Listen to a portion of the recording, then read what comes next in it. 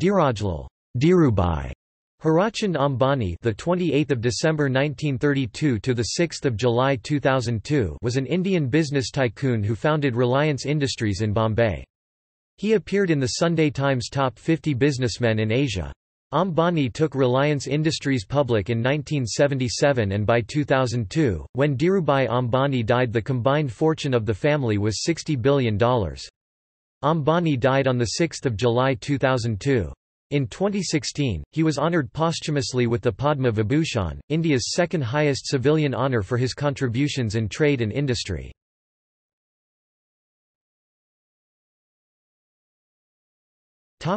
Early career. Dhirubhai Ambani founded Reliance Industries in 1977. During his early life, he worked in an oil company and petrol pump as a labourer in Yemen. He then came to India with 1,000 rupees and started a textile trading company in 1977.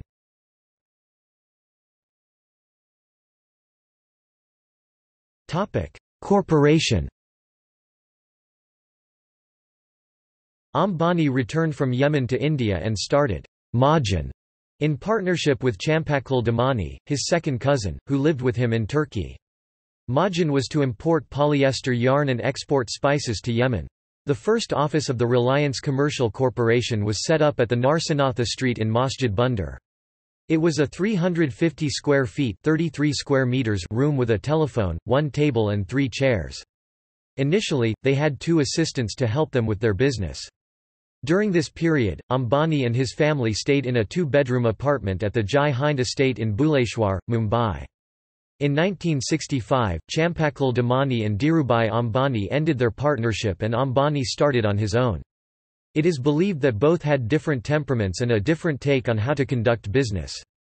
While Damani was a cautious trader and did not believe in building yarn inventories, Ambani was a known risk-taker and believed in building inventories to increase profit.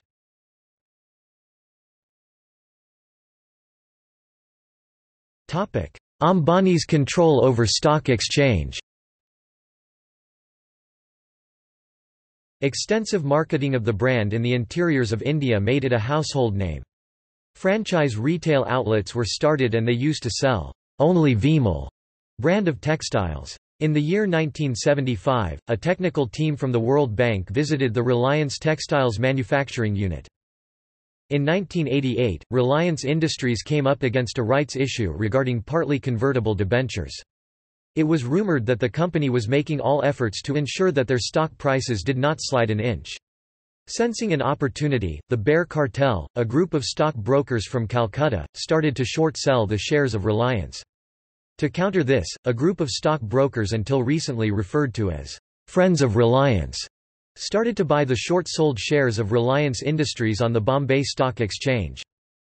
The Bear Cartel was acting on the belief that the bulls would be short of cash to complete the transactions and would be ready for settlement under the Badla trading system operative in the Bombay Stock Exchange. The bulls kept buying and a price of 152 rupees per share was maintained until the day of settlement. On the day of settlement, the Bear Cartel was taken aback when the bulls demanded a physical delivery of shares. To complete the transaction, the much money was provided to the stock brokers who had bought shares of Reliance, by Dhirubhai Ambani. In the case of non-settlement, the bulls demanded an unbadla, or penalty sum, of 35 rupees per share. With this, the demand increased and the shares of Reliance shot above 180 rupees in minutes. The settlement caused an enormous uproar in the market. To find a solution to this situation, the Bombay Stock Exchange was closed for 3 business days.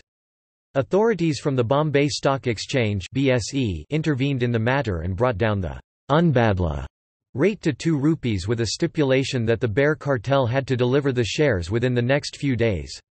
The Bear Cartel bought shares of Reliance from the market at higher price levels, and it was also learnt that Dhirubhai Ambani himself supplied those shares to the Bear Cartel and earned a healthy profit out of the Bear Cartel's adventure. After this incident, many questions were raised by his detractors and the press. Not many people were able to understand as to how a yarn trader until a few years ago was able to get in such a huge amount of cash flow during a crisis period. The answer to this was provided by the then finance minister, Pranab Mukherjee, in the parliament. He informed the House that a non-resident Indian had invested up to 220 billion rupees in Reliance during 1982–83. These investments were routed through many companies like Crocodile, Lota and Fiasco. These companies were primarily registered in Isle of Man. The interesting factor was that all the promoters or owners of these companies had a common surname Shah.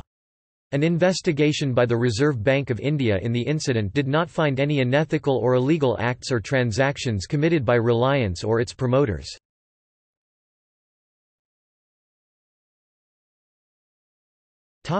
Death. Ambani was admitted to the Breach Candy Hospital in Mumbai on 24 June 2002 after he suffered a major stroke. It was his second stroke, the first had occurred in February 1986 and had paralyzed his right hand. He was in a coma for more than a week and a number of doctors were consulted. He died on 6 July 2002. The country has lost iconic proof of what an ordinary Indian fired by the spirit of enterprise and driven by determination can achieve in his own lifetime. This new star, which rose on the horizon of the Indian industry 3 decades ago, remained on the top until the end by virtue of his ability to dream big and translate it into reality through the strength of his tenacity and perseverance. I join the people of Maharashtra in paying my tribute to the memory of Ambani and convey my heartfelt condolences to the bereaved family.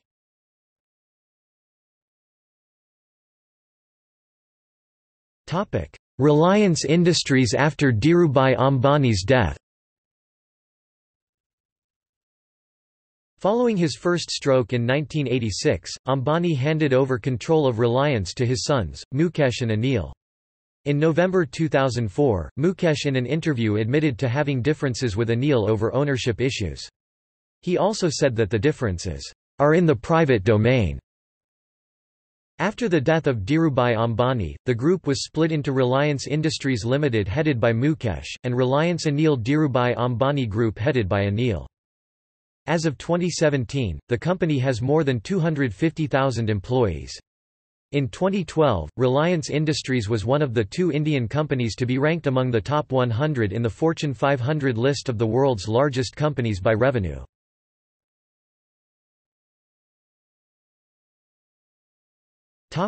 In popular media. In an unauthorized biography of Dhirubhai Ambani, published in 1998 by Hamish MacDonald with the title The Polyester Prince, all his political and business conquests are outlined. HarperCollins didn't sell the book in India, because the Ambanis threatened legal action. In 2010, an updated version went on sale in India, called Ambani and Sons. There has been no legal action against the publisher so far. A Hindi film said to be loosely inspired by the life of Dhirubhai Ambani was released on 12 January 2007.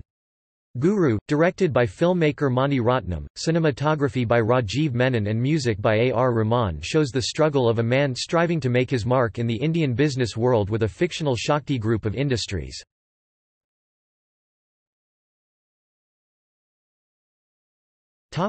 Awards and recognition.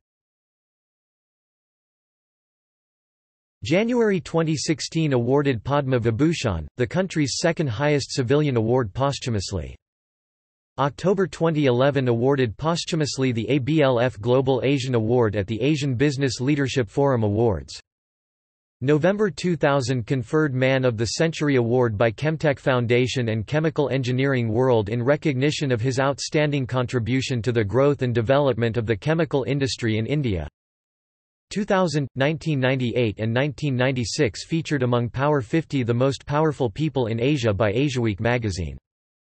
June 1998, Dean's Medal by the Wharton School, University of Pennsylvania, for setting an outstanding example of leadership.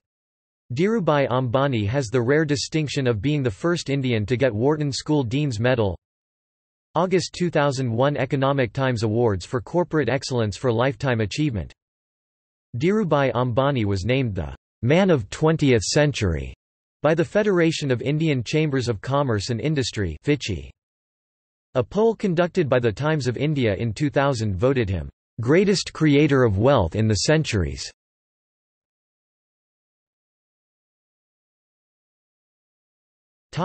See also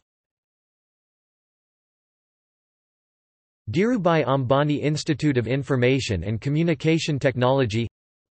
List of Padma Vibhushan Award recipients. Reliance Industries Limited